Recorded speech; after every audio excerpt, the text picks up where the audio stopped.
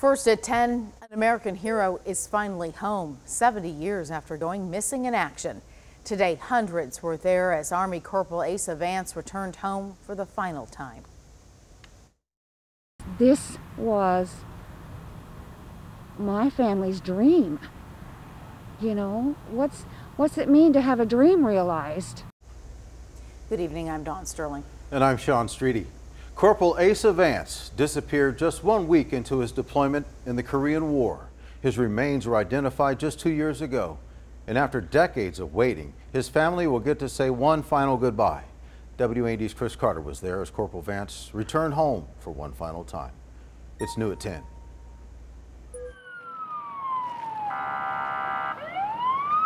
Closure comes in different forms for different people It's the biggest day. at different times. It's just about the biggest day that I can think of. For the family of U.S. Army Corporal Asa Emmett Vance, nicknamed Bud, closure couldn't come any sooner. 70 years. 70 years. That's a long, long time to wait for somebody to come home. 70 years after going missing in the Korean War, Corporal Vance is home. The streets of Illinois lined with strangers to pay their respects for a soldier they didn't know. Escorted from St. Louis, the family of an American hero will finally get to say their final goodbyes, something they never thought would happen. It's been a long journey. It's hard to believe this day has come. Debbie Santee didn't know her uncle. He was just 18 when he deployed in 1950. Her mother kept Corporal Vance's memory alive with stories. It's hard to think that's possible when it's someone that you didn't really know personally, but because of Mom, we knew him.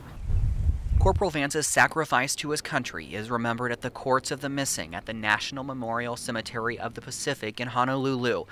The spot marking his name will soon carry a marker indicating his recovery and return to those who loved him. This was my family's dream.